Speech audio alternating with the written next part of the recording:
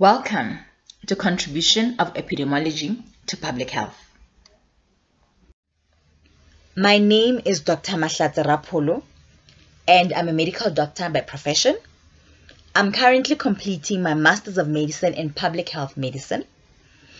I decided to specialize in public health medicine because I felt so disempowered at a hospital level, and I felt there was a leadership gap in health. I wanted to understand how we can provide quality and affordable healthcare to populations, and wanted to be able to advise decision makers in health. I realized I'm a doctor for populations and not individuals. By now, you know that public health is the study of the health of groups of peoples, such as communities and populations. You also know that the health of populations depends on many different factors. In week 4, we discussed disease prevention and control and environmental health, and you learned about the first triangle. Earlier this week, we discussed the second triangle of who, when, and where. Now we turn our attention to how epidemiology contributes to public health. Remember, epidemiology is the study of the distribution and determinants of health-related states or events in specified populations and the application of this study to the control of health problems. The classical triangle of host, agent, environment describes how individuals become ill. Disease occurs when an outside agent, a vector, capable of causing disease or injury, meets a host that is vulnerable to the agent. This happens in an environment that allows the agent and the host to interact. Epidemiology not only measures the relationships between the hosts and the agents in certain environments, but also analyzes the health status of the population living in that environment. The second triangle of who, when, and where is the key in describing the occurrence of disease or health conditions. As epidemiology is one of the essential tools of public health, its major aim is to contribute to fulfillment of the definition of public health as a science and art to promote health and prevent disease by organized effort of society, which you have already learned about. However, to improve the health status of the population, the knowledge produced by epidemiology needs to be used and translated into interventions.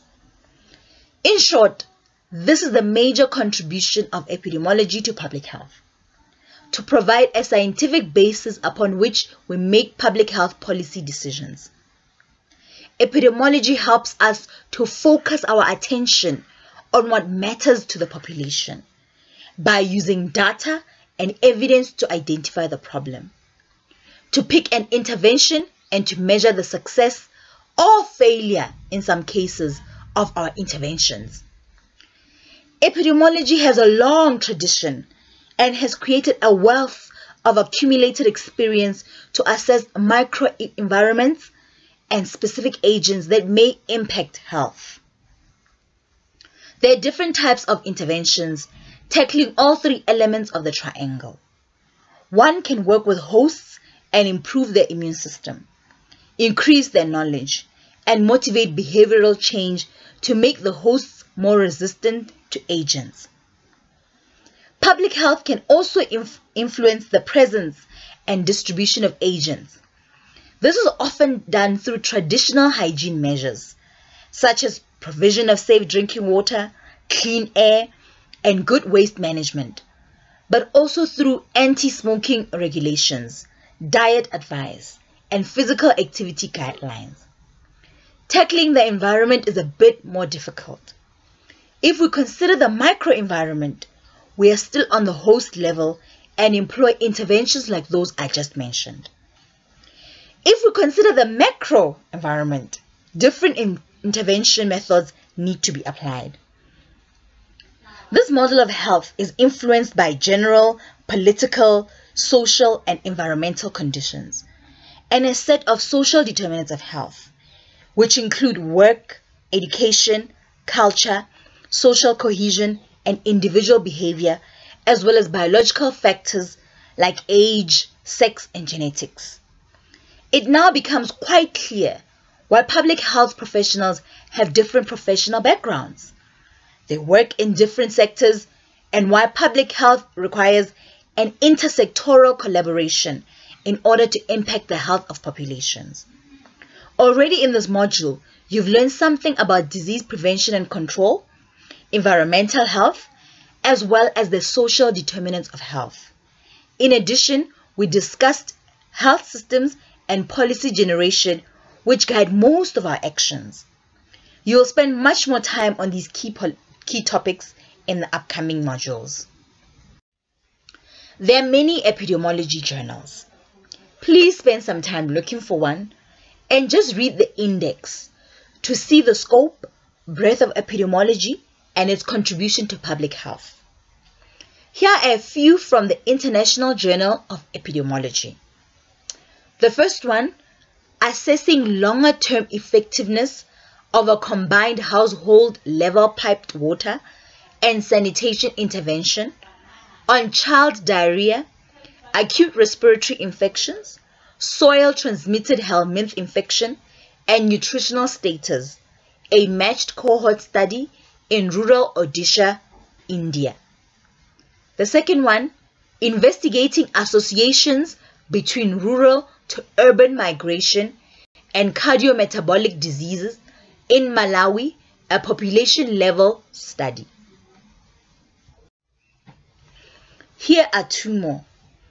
The third one, meat intake and risk of hepatocellular carcinoma in two large US prospective cohorts of women and men. The fourth one, exploring the bidirectional associations between loneliness and cognitive functioning over 10 years. The English longitudinal study of aging.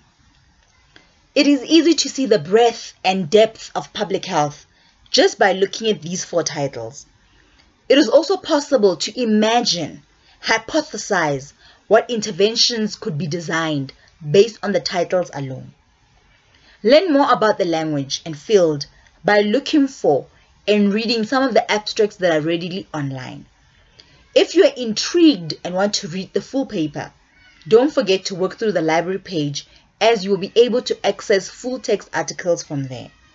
Many journals charge, but are free if you find them through the library page. Thank you for listening to this session, and I hope you enjoyed the session.